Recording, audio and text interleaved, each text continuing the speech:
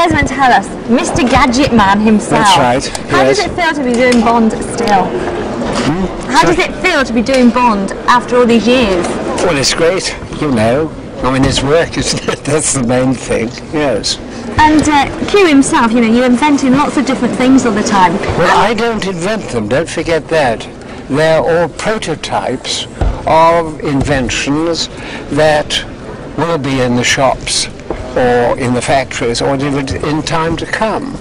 I mean, all the gadgets that I have provided, except the ring, which in Diamonds Are Forever, where I won all the money on the fruit machines. I mean, that gadget doesn't work, but all the others do. I mean, the car does go underwater from The Spy That Loved Me.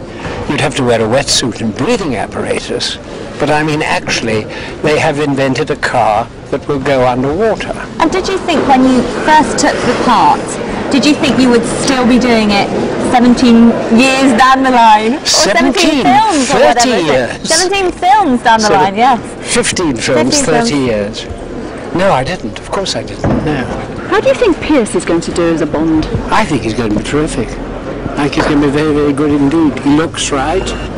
And I think what they're going to do, I think they'll revert to the earlier films, which were sort of pure fantasy, because that's what the public wants. What do you think he can bring to Bond that the others didn't?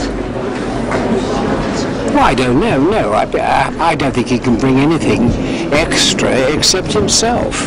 You know, that little bit of Irish charm, perhaps, that, I mean, Sean Connery brought the Scottish charm, Roger brought the English charm, and now we've got the Irish charm.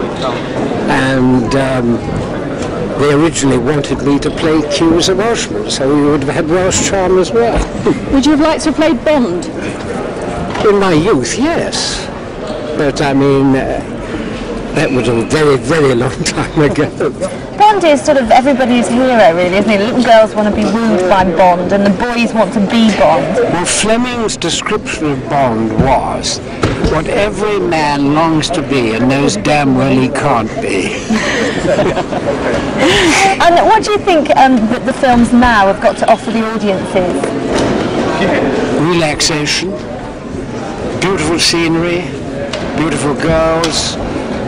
Just takes one away from this rather dreary life we live in. I mean, you're looking at something that you would love to take place, to be part of, but in this day and age one wouldn't be able to afford it. You see, everything in a Bond film is bigger and better than life. Okay, you're known for your gadgets. Yeah. You can do all sorts of things with pens and cameras and... What do you do with my lipstick here? It's just a thought. Well, I would only...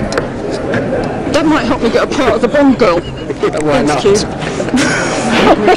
we just ask you, for Spanish television, pre-plan of the show, what interesting gadgets you've got? Well, I couldn't tell you that because it would spoil the film, wouldn't it? But obviously you've been working on the car. Which car? Oh, all of the cars, I imagine, have you? Well, I don't actually know which cars we're using. Okay. You're going to be getting a brand new BMW to play with. Yes, I know. What do you think of the idea of Bond driving a German car?